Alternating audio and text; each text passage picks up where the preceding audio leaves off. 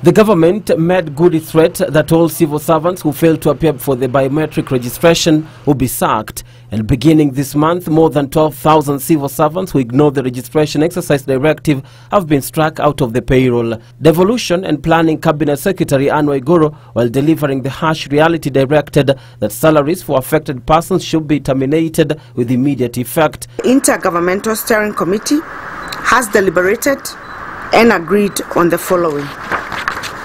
1, to continue prioritizing the CAPS program to its successful conclusion.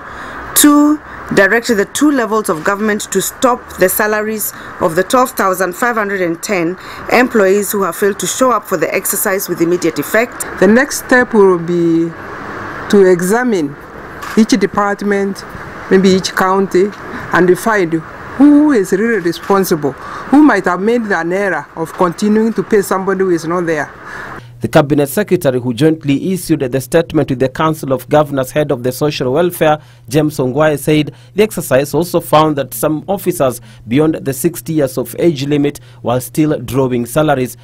We noted the existence of officers who are above 60 years, who are not on contract or state officers, and therefore have directed that they be retired in line with their terms of service. Unaweza kusema wako ghost workers, lakini vile tunasema sasa tunawatoa kwa payroll.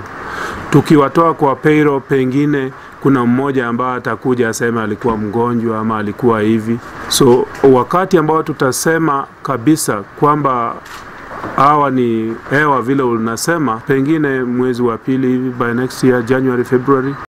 The 12,510 employees are part of the expected 172,522 public civil servants under scrutiny. The registration is part of the wider capacity assessment and rationalization of public service program aimed at weeding out civil servants who do not meet the threshold.